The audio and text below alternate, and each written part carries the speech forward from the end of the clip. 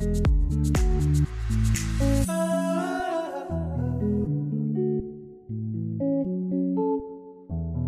I'm John. I'm the yacht skipper and instructor here in Nikiana. We're going to demonstrate how to do a stern ski mooring.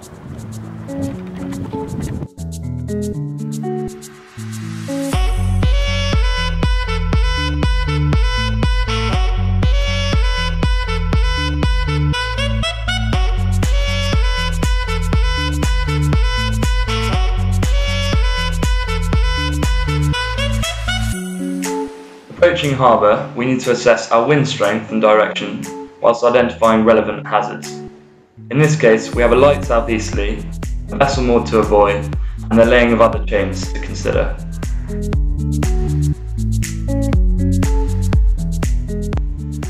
We drop the anchor 4 to 5 boat lengths off the quay, roughly in the middle of our neighbouring chains, in this case with our stern towards the wind.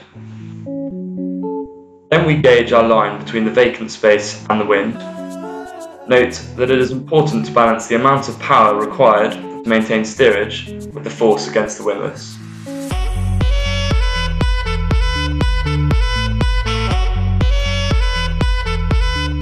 Once the boat is a third of a boat length off the quay, the crew needs to halt on the anchor chain. The crew comes to the stern of the boat with windward line readied. Once the boat is close enough to the quay, the crew and helm work together to secure the windward line first.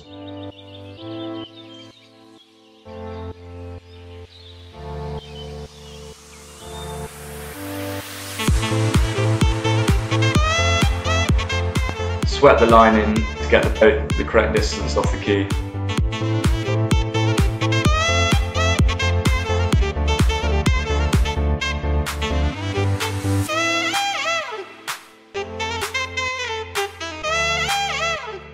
Now secure the lured line.